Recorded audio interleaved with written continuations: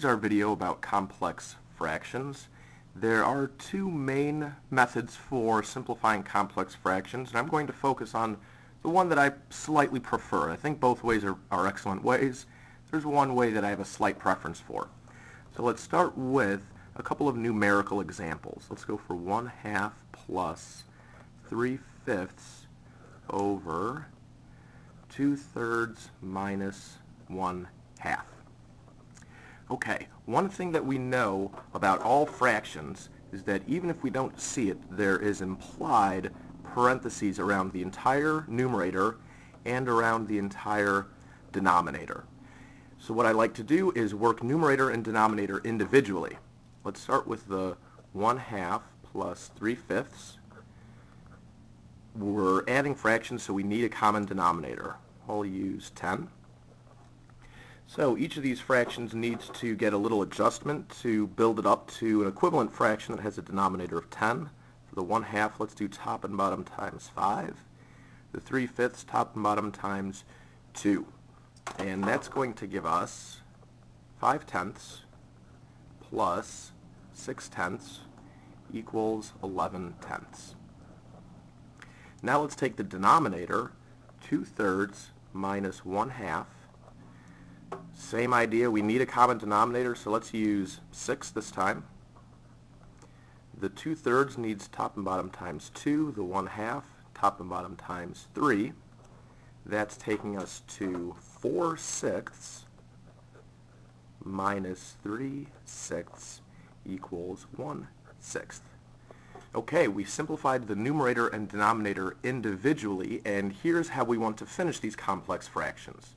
So from our numerator, this equaled an 11/10. Slide the page up. An 11/10 was our result from the numerator, and the 1/6 is the result from the denominator. Now I want you to notice that with this complex fraction, we have in the numerator and denominator just one fraction each, and this means we're ready to finish it up. And the way we finish these fractions up is by knowing that a fraction really is indicating that there's a division. This is really the same as 11/10 divided by 1/6.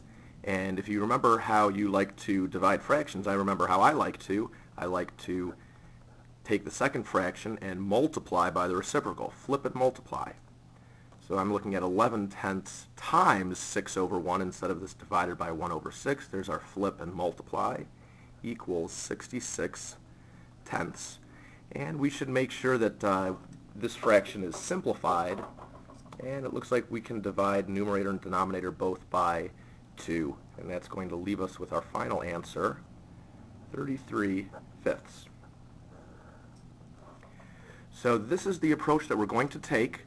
When we start a problem, we're going to look at numerator and denominator and throw parentheses around the entire numerator and around entire denominator and work those as two separate problems. Once we have the numerator and denominator simplified, combined into just one fraction, this is how we'll finish it up. Rewrite it as a divide.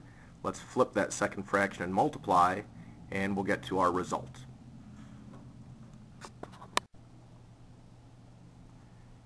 This is our next example for complex fractions. Now remember, the way we started off, parentheses around the entire numerator and around the entire denominator.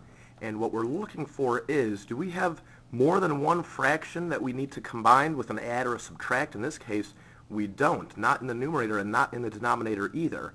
What that means is, if you think back to that numerical problem, we're at that point where we're right at the end of the problem and we're ready to write this as a division. This is ready for 2x to the 4th over y squared divided by x squared over y squared.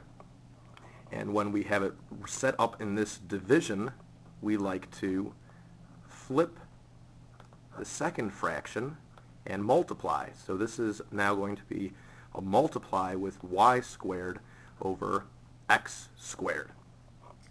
So we're looking at this multiplication problem and figuring out how do we finish it up. It looks like there's definitely some canceling we can do, and remember, we can cancel when it's a multiplication problem with fractions. So the y squared on the bottom with y squared on the top gone. Right now we're looking at 2x to the 4th over x squared, and a little bit more simplifying we can do with x fourth over x2. We've got, if you're looking at this, 4 x's multiplied together in the numerator and 2 x's in the denominator. So we'll be able to do some canceling. 2 x's from the numerator cancel with 2 x's from the denominator, and we're left with just 2 x's up in the numerator. So we're looking at 2 with x times x, 2x squared. There it is. Not so bad.